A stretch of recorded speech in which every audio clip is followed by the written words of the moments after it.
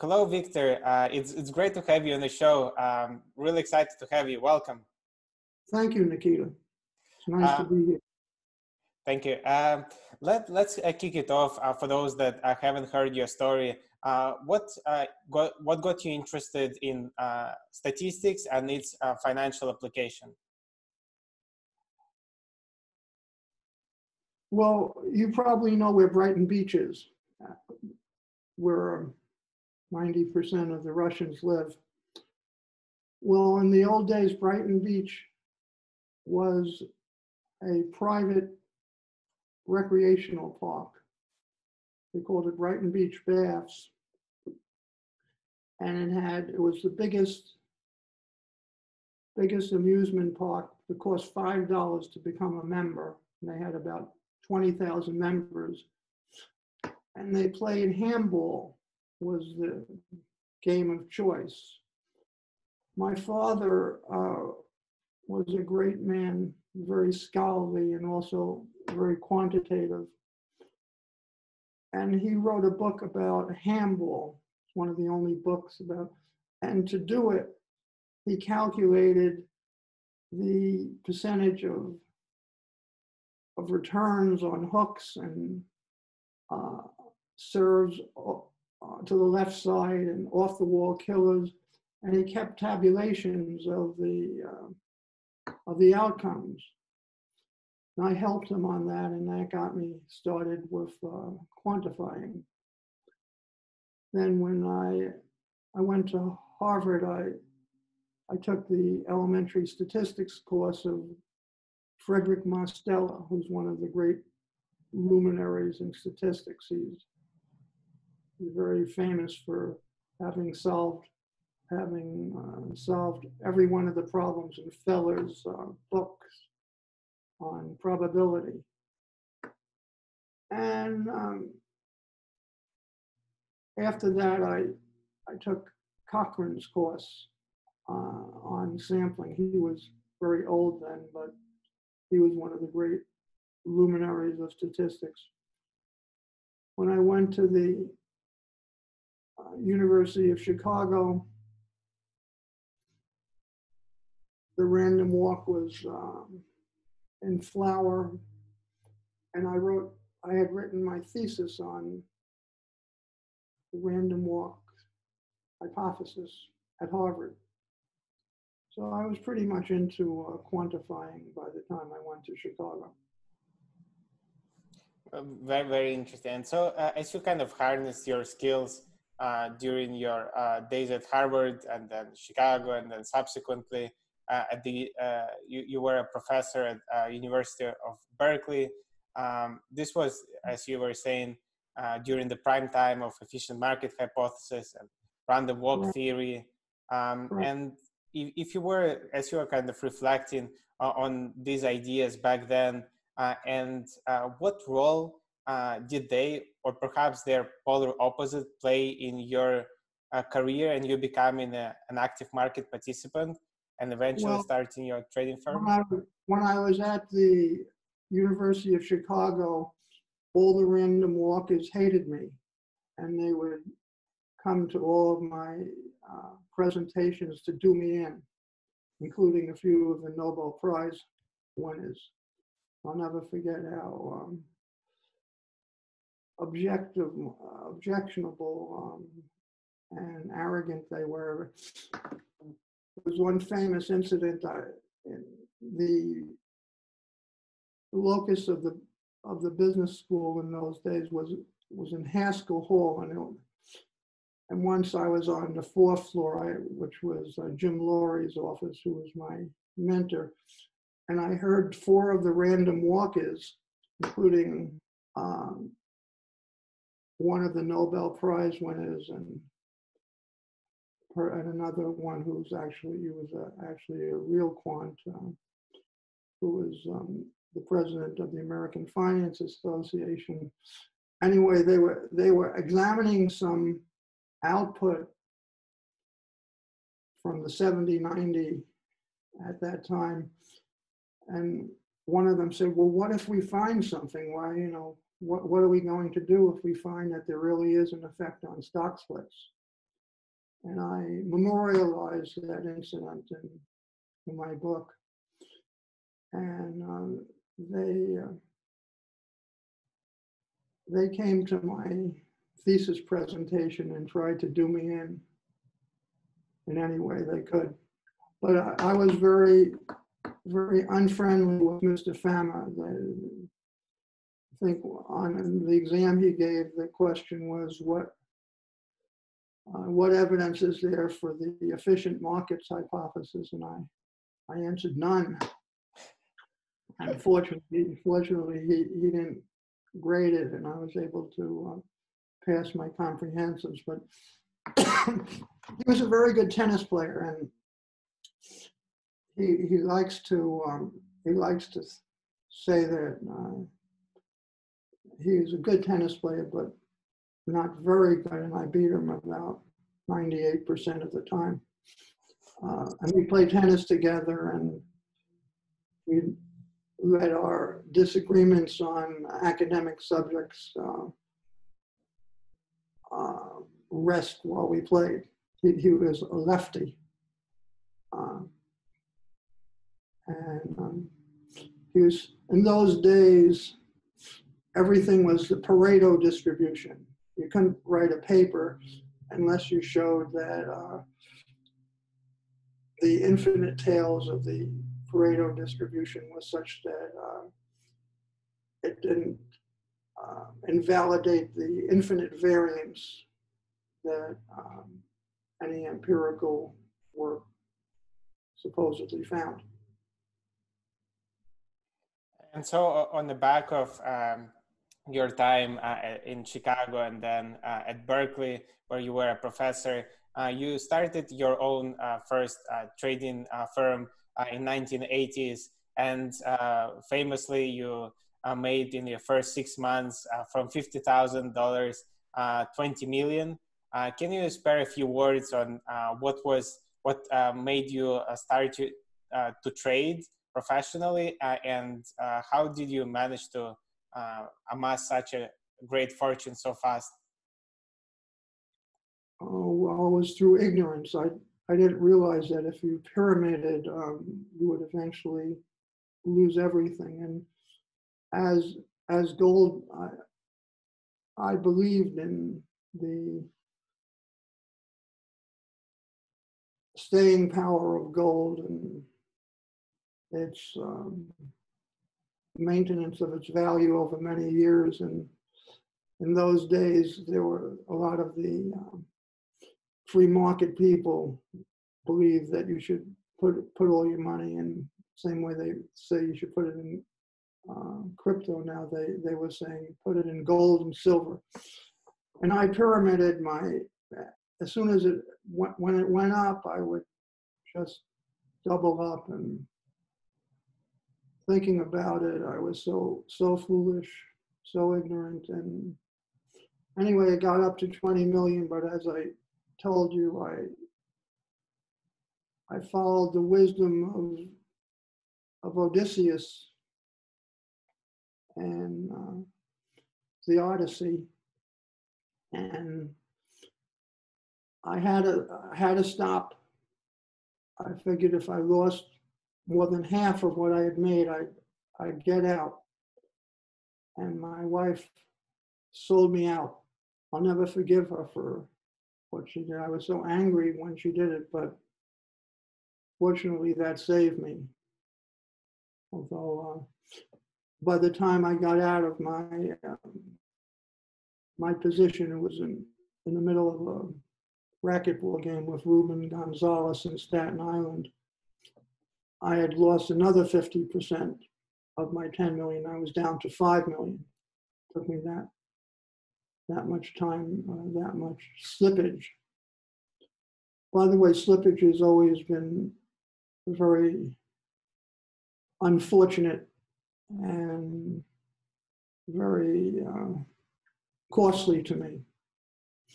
In fact, I know a lot of you people, your viewers believe in the black swan um, hypothesis popularized by certain derivatives expert who happens to be very good at pumping ions. And one of the problems with selling volatility that most people don't realize is that the slippage on getting out of a position is often 100%. So on occasions when I had sold volatility and I tried to get out of my position, it turns out there were only three or four market makers who took the opposite side of the selling volatility side. And they would get together. One of them said he would beat the others up if they made a decent market. This sounds like an alibi, but it's true.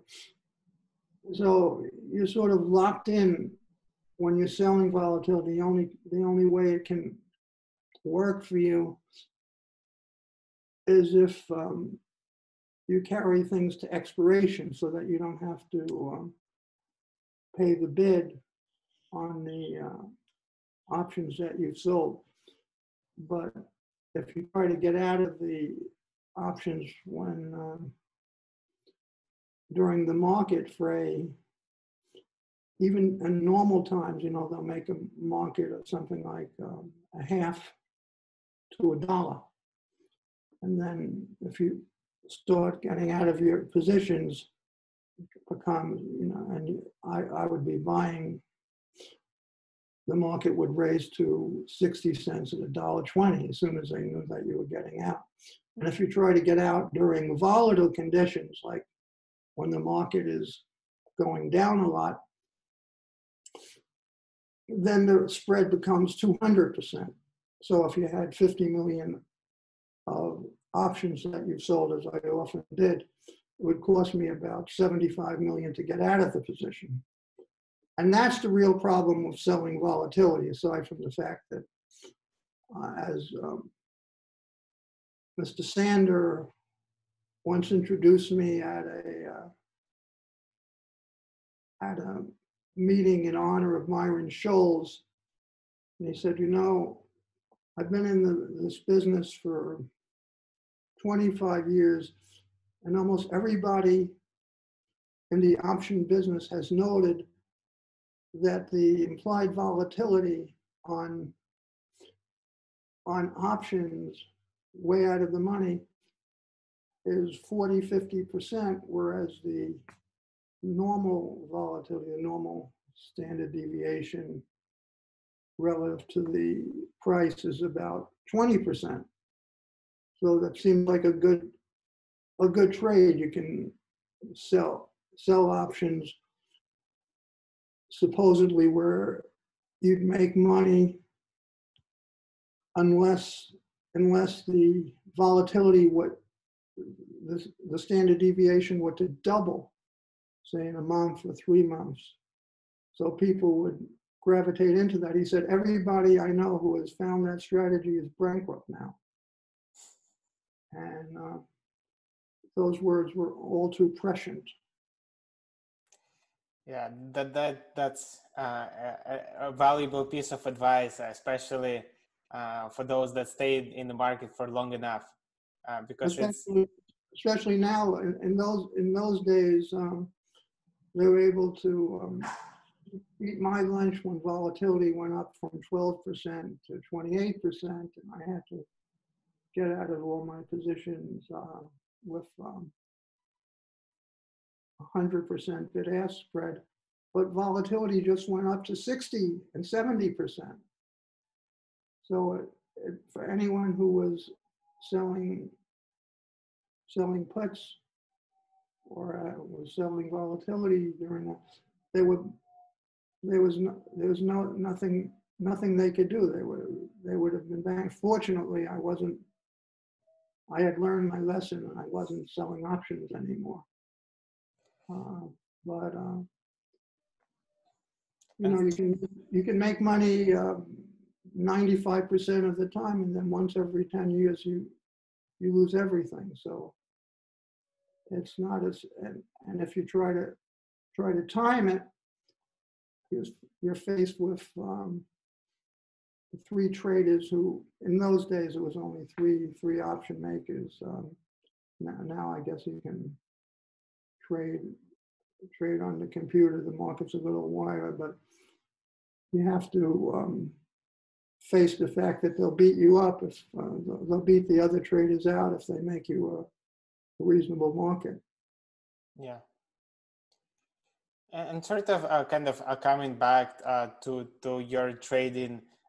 So on the back of that spectacular run where you made this 20 million, you got you got recruited by George Soros, and so you started trading fixed income and FX for him. How did this transition affect your trading, and what was your biggest lesson during the time at Quantum? Well, there was an author named a New York Times writer named Robert Metz, and I had developed a method of forecasting the market and making daily predictions as to what the S&P would do, and it was an audited record by Laventhal and Horwath and anyone. And my wife at that time, Gail Niederhoffer, she's very forward, and she saw Robert Metz passing on the street, and she said, you know, you should write an article about my husband's forecasting method. And he did, and we had an audited record of about 72% correct in directions. I subsequently realized that predicting the direction is not the sine qua non, because first of all, it didn't take account of the spread between the close and the open. It didn't take account of the magnitudes and a lot of things wrong, but it had a 75% accuracy. Anyway, George Soros read the article, and there's a man named Graham Loving who was a gold bug who skied with George, and he told George, you know, that he should contact me. And one day, George Soros came to my office,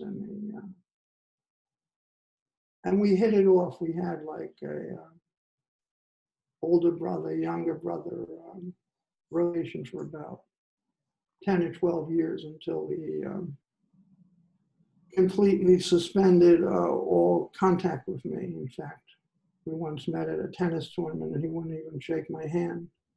But our friendship was very close. I used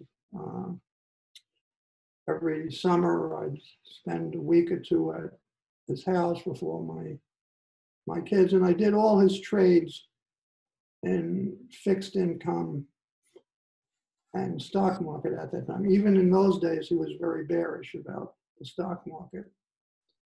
And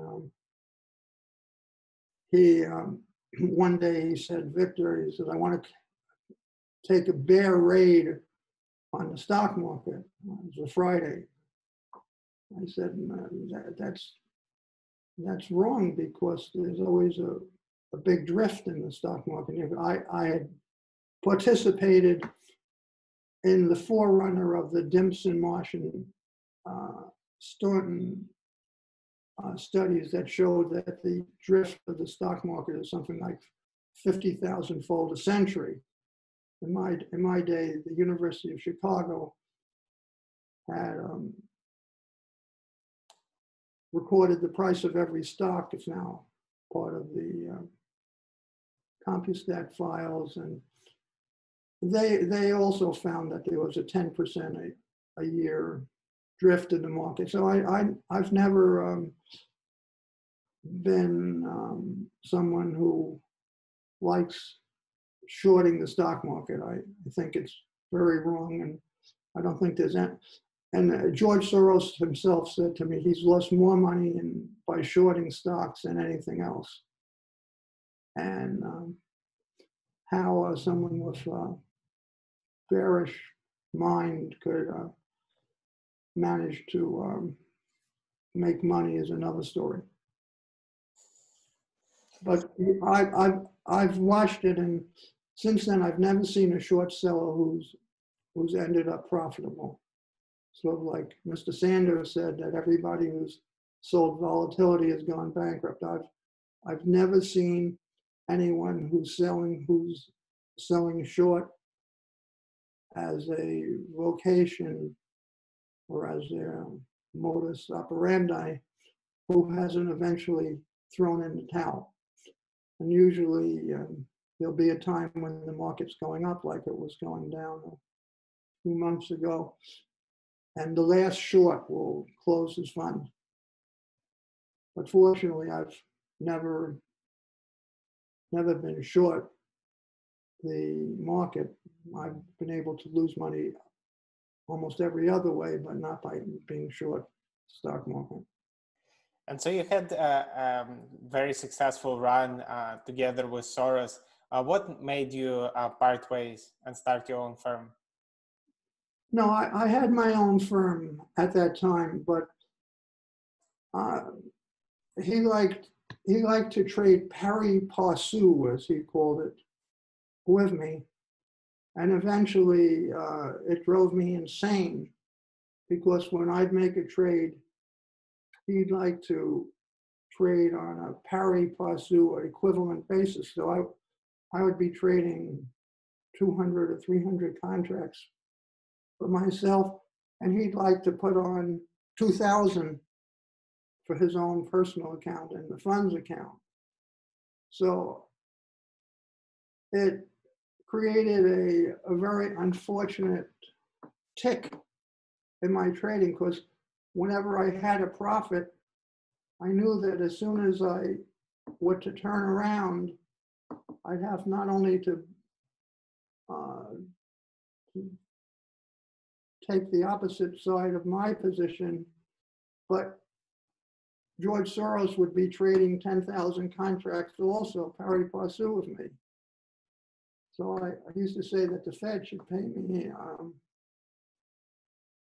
money, because I equilibrated the market. As soon as I had a half a point profit, I would, or something very small, I'd start thinking about how I was going to liquidate it. So I became very short-term oriented. In those days, you could make money by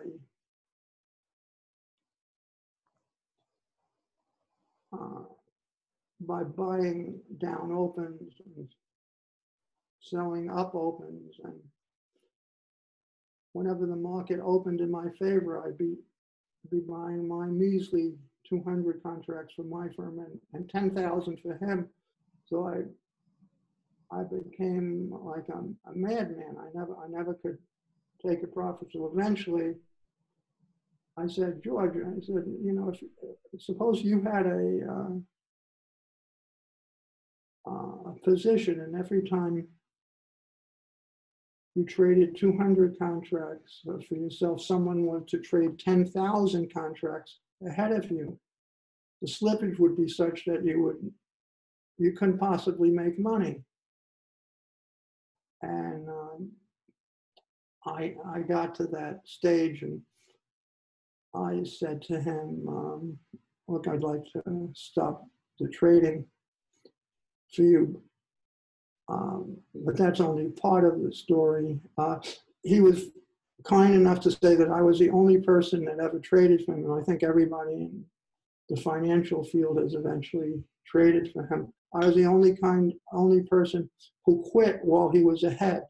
I fortunately was lucky enough to make a few million in profits. But that's not why we severed our relation. For 10 or 12 years, I was like his best friend once. Once I asked him who his best friend was, and he started laughing because he looked at me, and I mean, we weren't really good friends, but I was like his best friend. We'd play tennis 2 or 3 times a week, and he'd call me up 5 or 6 times a day on a big red phone and ask me what my trades were, and then he'd front run me. And but we basically have diametrically views on the sense of life. The only thing that we had in common was tennis, and he has 5 kids, but I beat him on that respect. I have 7 kids, but he believes that the purpose of life is to do good for others, and I'm more of an individualist, and he's backed every Democratic president from time immemorial, and I'm a libertarian. Gary Johnson was a good friend of mine, and when he'd come to New York, I admire him very much. He used to sleep in my apartment. He was very friendly. We played a game of chess, and George and I played chess a lot together. I'm a very poor chess player, and George would always beat me in chess, but I was able to give him a game anyway. So between chess and tennis and the fact that we sometimes I'd guide him out of shorting stocks, and we were always together. We had a very good relation, and then one day he found that it was antithetical, that I wasn't the kind of person that could do good for him. And he has one of those attitudes like, what can you do for me tomorrow? Well, if you can do something for me tomorrow, fine, but if not, goodbye. So it was goodbye. It was his volition not to have anything to do with me again. Also, I believe, and I'm not sure, that this was the time that the long-term capital was doing the same kind of shorting of puts that I had, and they came to him to ask him if he would if he would take over their positions. And the rumor is, and I'm not sure of this, that he immediately took the opposite side of their trades, and he moved their options, which they had sold short, from like 5 to 10 in 10 minutes. And I had the same option. So one time after we had played tennis, I was leaving his house, and he walked over from his compound to the meadow where I was looking, and he said to me, he said, "Victor," he said, "you're going to lose all your money." I said, how could you know I'm going to lose all my money? He says, "But when you lose it," he says, it's not good for you you to take all the slippage." He says, "Give the positions to me." He says, "You won't get any profits or credit from it, but I'll take over the positions, and I won't have any margin calls." He had a fund that was, even in those days, worth a few $1 billion. My fund was worth quite a bit less. So I don't know, he was possibly embarrassed about taking the opposite side of my positions and doing me in, and I was upset that he would take over my positions and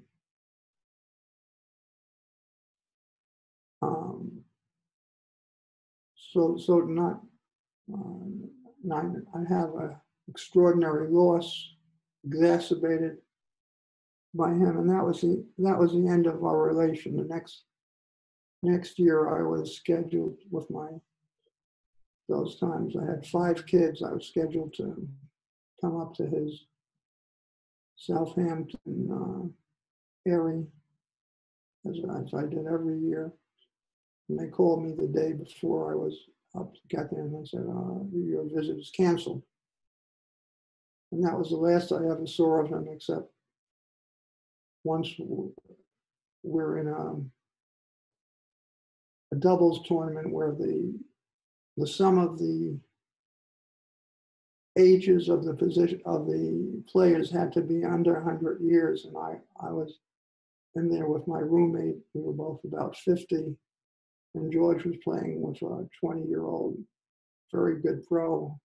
He was about 70 at that time, and he saw me, and I went to shake his hand because we were in really intimate contact, like a father and son, for every 10 minutes for 10, 12 years. And he remained and wouldn't shake my hand. And since then, we've had no contact whatsoever. Wow, so that's the reason that we don't have any more contact. His choice. That was quite a dramatic story.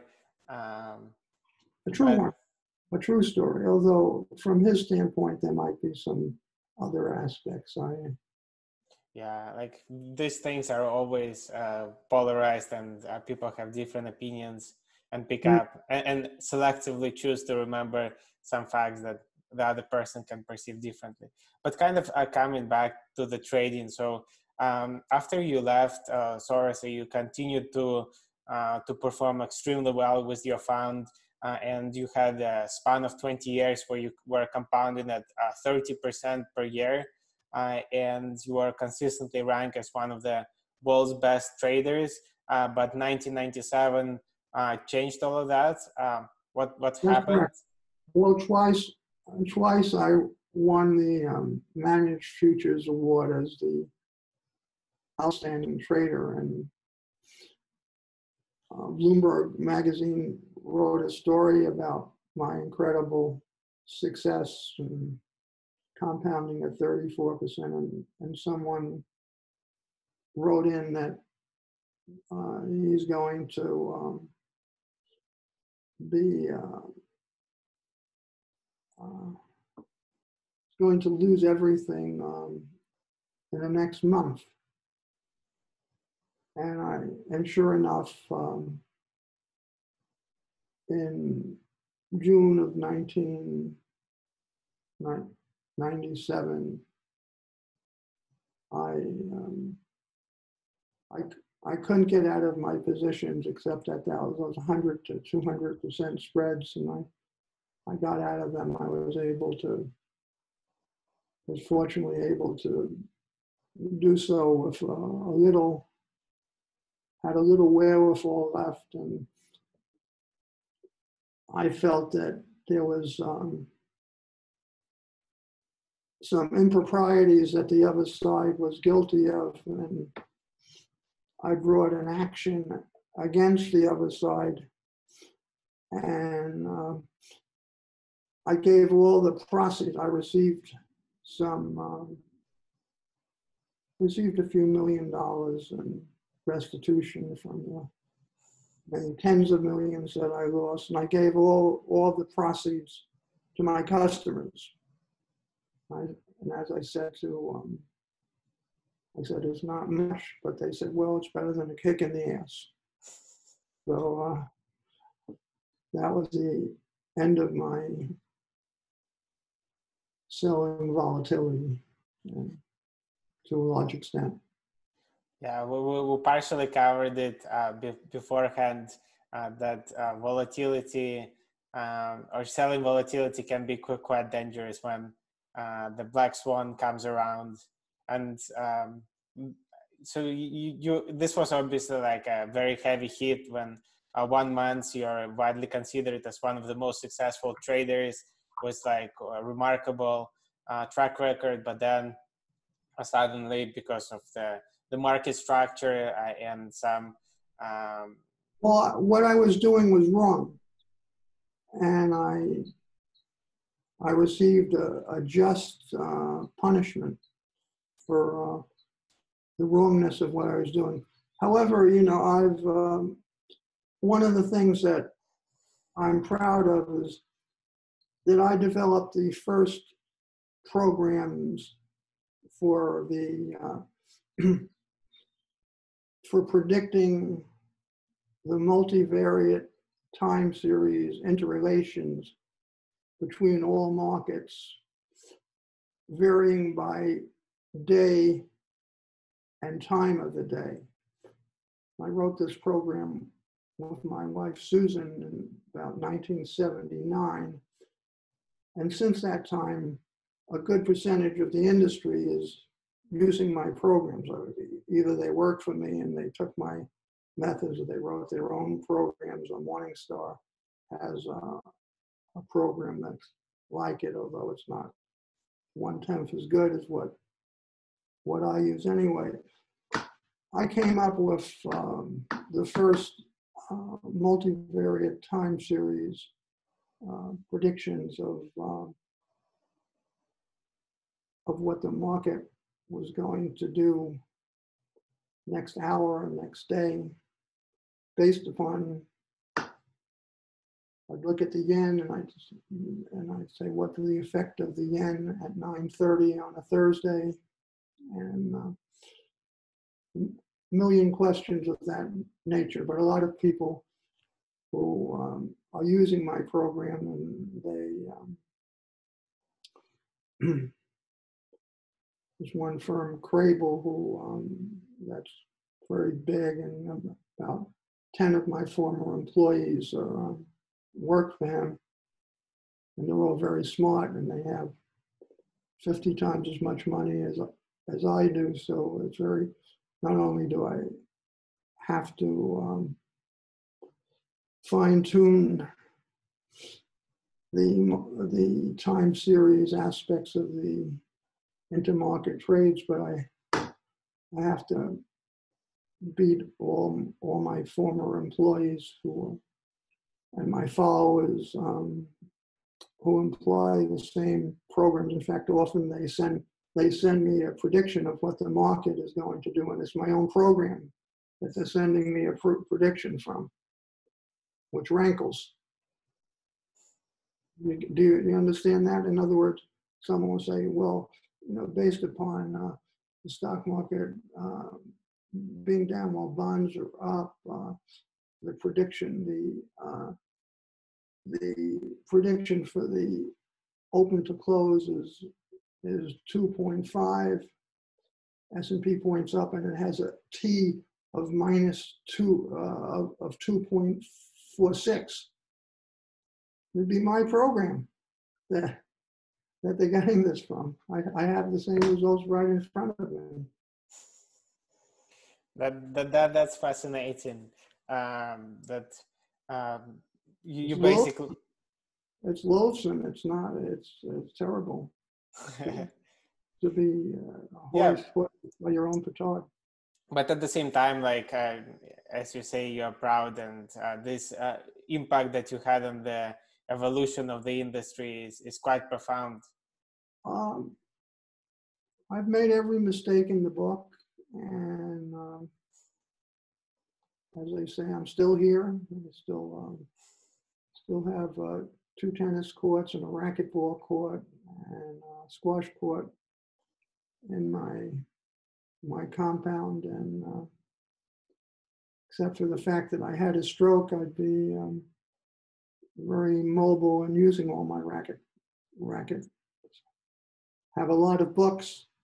By the way, I'd like to tell you readers that There's Marty Shubik, a very famous professor of game theory at Yale, whose father-in-law was a member of the stock exchange, took quite an interest in the stock market. And he said the most important book on the stock market was Horse Trading by Ben Green. And I would say the most important book about the stock market is The Secrets of Professional Turf Handicapping by Robert Bacon. So I would recommend that. And Robert Bacon came up with the principle of ever-changing cycles, which is something that everybody should take account of. It's part of the regression. If you take the predicted market move based upon something that's happening, what the regressions don't take account of is that there are agents who change the way the normal outcomes are going to be based upon the previous actions.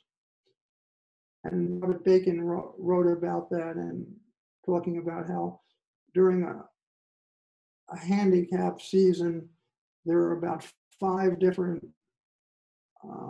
methods that you have to make money. If you start by betting the favorites, then you bet then that stops working as other people know about it, and the odds become worse.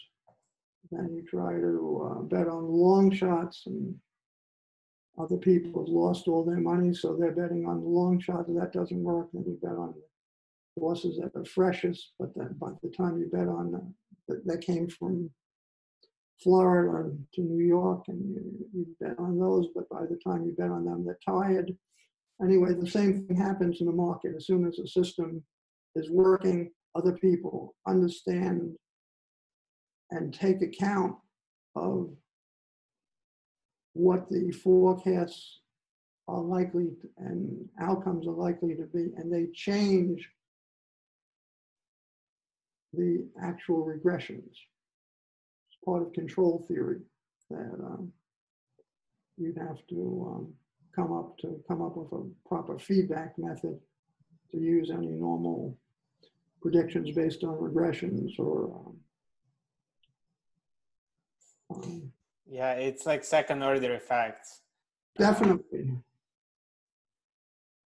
And I guess this is slippage is a good example of how this can backfire, using the analogy of what you already said. What was that again? Slippage.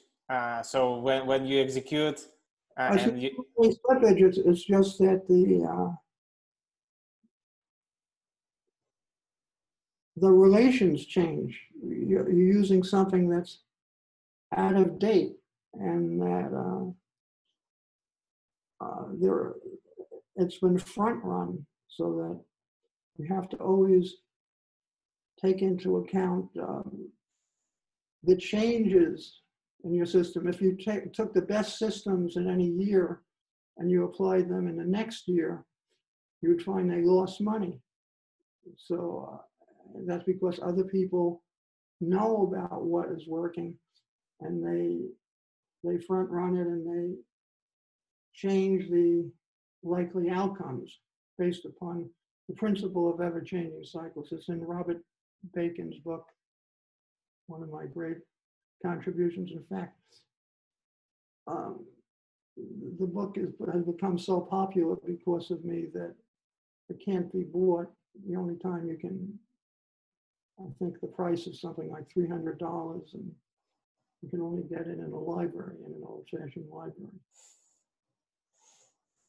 And just coming back to like innovation and quantitative trading, so you were like a true pioneer in it, and you started to implement quantitative methodologies in the early days of quant hedge funds. So the Princeton Newport partners, commodities corporations, they were just gaining the momentum, and the likes of G. Shaw and Renaissance, they haven't even been around. Reflect. When I started out, my brokers told me, you know, the way you trade is exactly like Renaissance. You know, they use the same interactions between markets, and they use the same quantifying time series. But Renaissance is sure outdistanced me, but I don't believe that they could possibly make money by using the kind of regularities that we used to make. It used to be much easier to make money. I believe that a lot of their profits comes from high frequency trading. I could be wrong on that, but I don't believe that they could consistently make money with the kind of volume that they have to shoulder. Their as you say, their slippage. And if they paid normal commissions, their commissions, they have to have an edge in terms of their ability to get proper executions and their their relations with the higher feeders in the infrastructure. Mm-hmm. Yeah. You know what I mean? Yeah, sure. And so if you were to kind of reflect from those early days and think about the quantitative signal generation, order execution, and risk management, how did the importance of those factors evolve throughout the years, according to you? Well, in addition to coming up with the proper market and time to trade, a person has to take account of the proper size of his position, because the market likes to take extreme moves to do you in and to take all your money away. And no matter how small you are relative to the market, if there's an opportunity for them to make 10 or 20 million by running you in, it will happen. And sort of an invisible evil hand. As far as slippage goes, I'm a great believer that the worst lessons that people can make is to follow Jesse Livermore's book about Boy Wonder, and to follow his methods, because his slippage and commissions was something like 25% of trade, and he'd trade at 10 times margin. So naturally, he went bankrupt 5 times. But the brokers used to give him a stake after he went bankrupt, because his commissions were so great that they'd make money from it. He eventually committed suicide at the Sherry Netherlands Hotel, which is on 62nd Street in Central Park East. And I never walk on that same block. I always cross the streets. I don't pass the Sherry Netherlands, because his lessons are so infamous and so wrong. And so many traders have followed all of his ideas, and none of them are tested, and all of them lead to tremendous slippage and bankruptcy because of great commissions. I think it's very important. In Las Vegas, they say that if in sports betting that if you're accurate 52% of the time, you can make money with a 5.5% VIG against you. And most people don't realize that if they're trying to take a 2-point profit out of the stock market, and say in an individual stock, and they pay 0 commissions, but the slippage is something like 1/4 of a point. They're giving up about 6% slippage on each trade, and there's no way you can make money giving up 6% to the house on every trade. So the VIG is what I call VIG is very important. So I've learned to keep my VIG very, very down, and never should a trader go for a small profit, because they have to fend off people like the high frequency traders who get their orders in before yours, and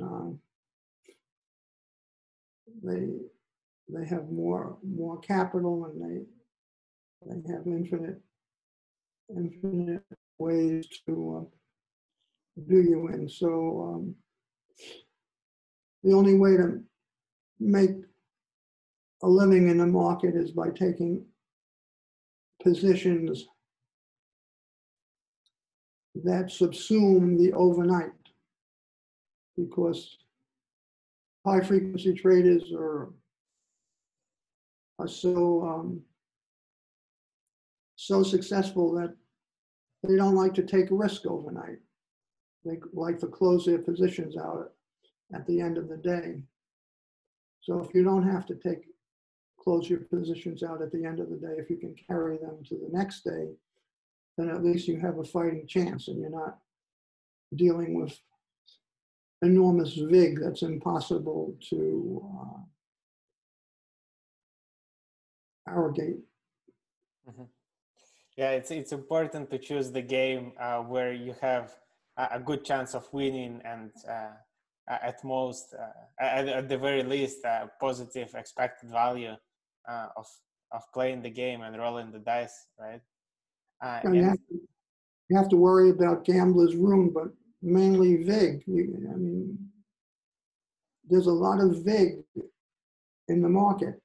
Sometimes it's hidden, but sometimes it's very obvious that if you're going for a small profit, the VIG is something like 5 or 10% by the time you take the bid-ask spread and the brokerage commissions, and the fact that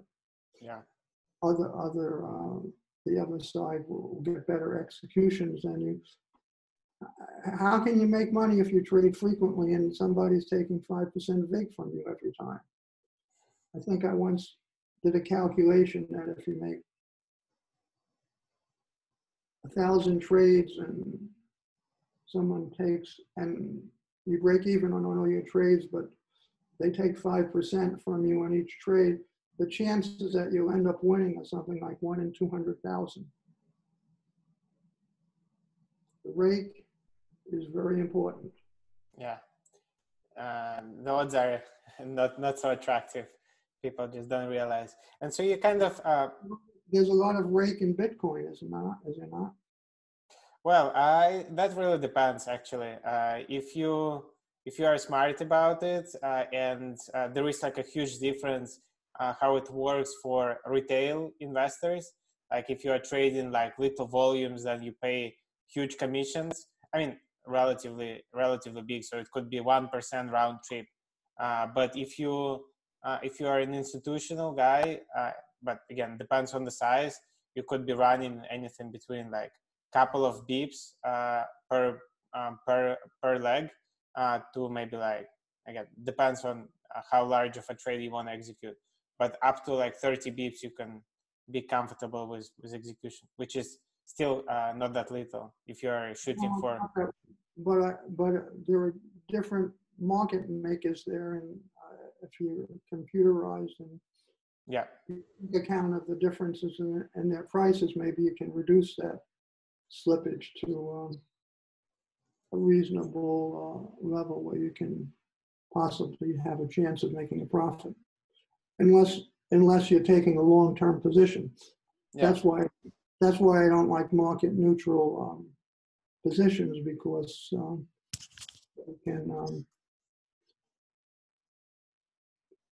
they have small profits. The profits are funneled into and one of the constants is that the VIG is very great, but I'm sure you know much more about that than I do. Well, I wouldn't assume that, but kind of coming back to the this example of Jesse Livermore and his perhaps notorious story and trading.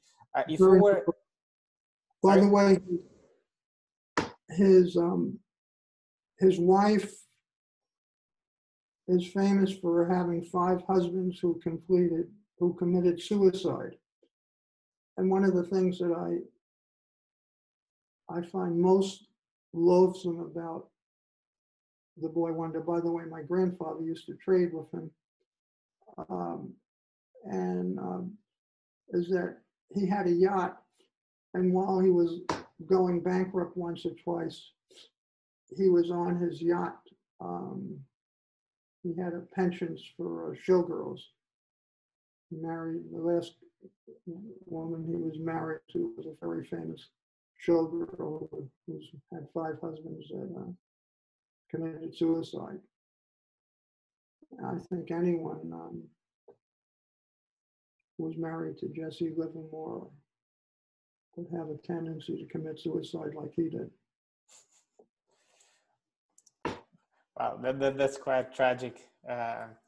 But I guess switching more to positive, kind of, if you were to, you had a great privilege of working with some of the most remarkable traders and hedge fund managers, and you were friendly with many of them. If you were to choose just one individual that you admired the most for his skill and talent in the market, who would that be? A man named Paul DeRosa, who is the chief bond trader at Citibank. And he then started his own fund, and he's the best trader by far that I've seen. And one of the things that first attracted to me, in those days, the money supply used to have a big effect on the market. So he developed a system where he would compute all the seasonal adjustments of the money supply and get all the demand deposits of the other banks. And then they would have a good forecast of what the money supply should be. Anyway, he used a lot of quantitative methods and had a lot of sense. I've never met any other traders that George Soros, to me, was, since he was always bearish, he wasn't someone whose trading style I admired. And Stan Druckenmiller, who was his right-hand man, followed the most naive technical systems that I've ever seen. They were handed to him by a technical analyst at the Pittsburgh National Bank. They're kinds of things that follow moving averages and breakouts. I don't see how he made money. I see that he's been bearish on the stock market during this 40% rise And I'd think that in the future, his expected returns and Soros's expected returns would be quite below average, as would Buffett's. I don't consider them. There's one very good trader, Irving Riddell, who was a mentor of mine. He was a chairman of the COMEX, and he had an ability. He was one of those traders who made money every day. And when you asked him how he did, he would say fair. But he was a master of spread trading. And all the computer algorithms would come up with methods of trading spreads.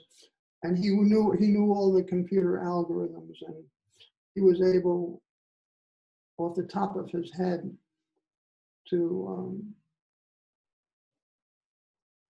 hoist them by their own petard, come up with methods that would do them. And so yes, he and Irving Riddell and Paul DeRosa are the two greatest traders that I know, I've come into contact with. Fascinating, fascinating. And I have two more questions for you. So I have one on your days at Chicago. You've been outspoken, and throughout your trading career, you were a contrarian most of the time to what was common sense and consensus. What is one thing about the market that is a common sense, that is a consensus that you most disagree with? I most disagree with trend following, that you can make money. But now Dimson, Marsh, and Staunton have shown that trend following for individual stocks works.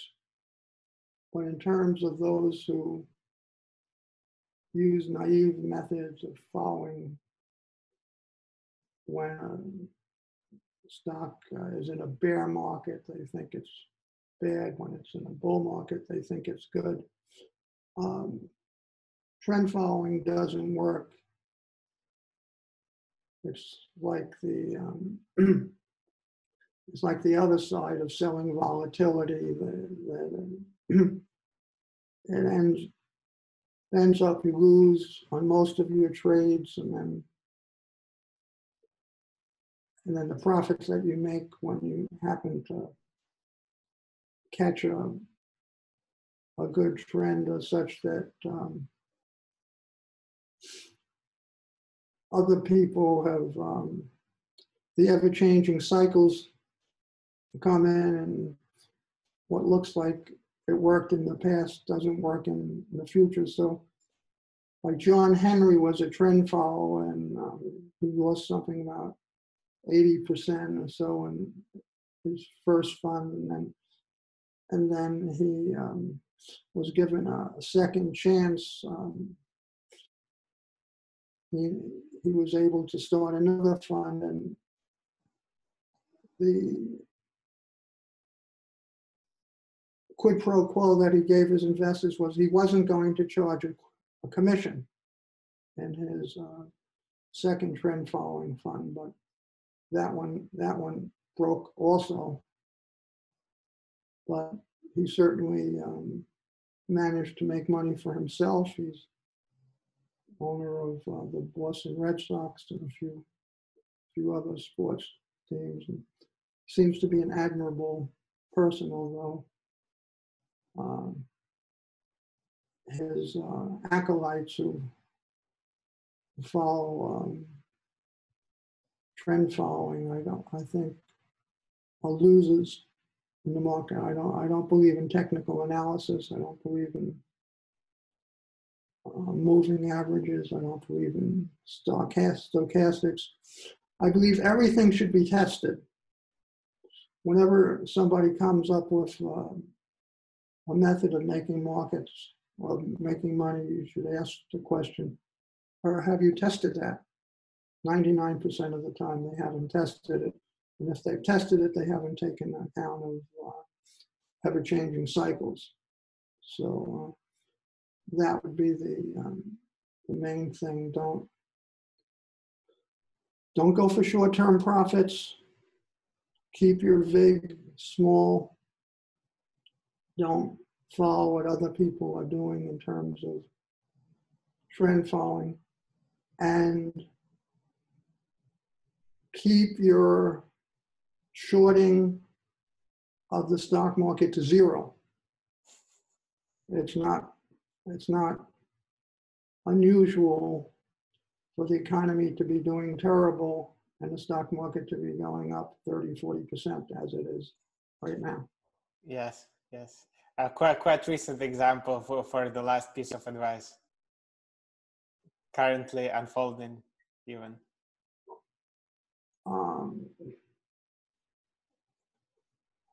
Well, the market seems to love it when Trump's chances of winning go down. He's now about 4-10 to be elected. And so you might think, well, that's bearish, because there'll be larger taxes and business will be more highly regulated when Biden wins. However, that's very bullish. As the more he loses, the more the only chance that he has of winning is to keep the economy going and to keep the stock market up. And Larry Kudlow, who's a very smart advisor to him, knows that, so that he'll never allow something bearish about the stock market to come down, and when it's in a vulnerable thing. So the more Trump's chances go down, the more bullish it is for the stock market. That's an interesting paradox, isn't it? Yes, it's very strange, but the market is made up of paradoxes like that. Things are never what they seem, and deception is very important in the stock market. Everybody should read a book on deception. Yeah, absolutely. A lot of behavioral biases are out there. Lots of inefficiencies take long time to unfold, and everything just takes so much more time than it should, almost. I don't believe in the inefficiencies of behavioral finance. I believe those are all bogus. Fair enough. They're based upon students' answers to questions, and the questions are designed to what they call promiscuous hypothesis. That's what Zellner calls behavioral finance, and I agree. But you can test biases in the market by looking at what the stock prices do and looking at the way markets act, and then you can find real behavioral psychological biases by following markets and not by doing experiments with students. Yeah, makes sense. Maybe that has a better predictive power, and that is testable, as you say. Testable, yes, it's testable, not based upon questionnaires that students fill out at $5 an hour. Yeah, indeed. And I would like to wrap it up by asking you to reflect perhaps on your long-standing career as a market participant and riding the highs and lows. What are the 3 pieces of advice you would give to your younger self?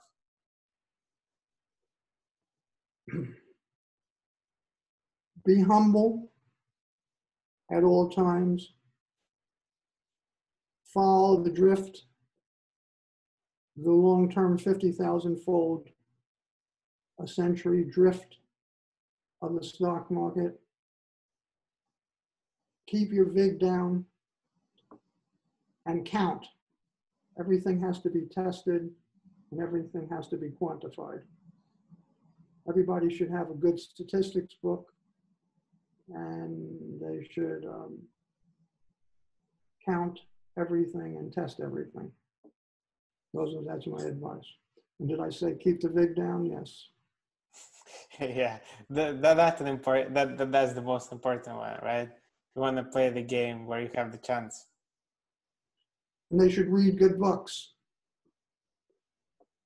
I have a good book that I recommend to everybody. It's The Time That It Never Rained by Elmer Kelton. He's the best Western writer of all time, voted by the Spur campaign. And people should read that book. They should read the book that Marty Shubik recommended, Horse Trading by Ben Green, and they should read The Secrets of Professional Handicapping by Robert Bacon. So Absolutely. That's my recommendation. Sounds good. Sounds good. Well, thank you very much. I enjoyed chatting with you, and I learned a lot, and it brought back many memories. And I don't consider myself one of the greatest traders. I've made many mistakes, but I'm still learning. And I think one of the things that is unique about me is I've been trading the markets continuously for 60 years. And I still trade every day, every night. And somehow I'm still able to make a profit. I'm still able to pay my expenses for my 6 kids. Well, that's amazing to maintain such a dedication and passion throughout 60 years. 60 years. Yeah, the only person who is comparable is Henry Clues, who wrote a book called 50 Years of Trading. And I've been doing it for 60 years, every day, every minute. That's a dedication and focus. Well, it's been a great pleasure, extremely informative. So much learning was condensed in this conversation. Thank you very much for doing this. Really appreciate your time. Thank you, Nikita.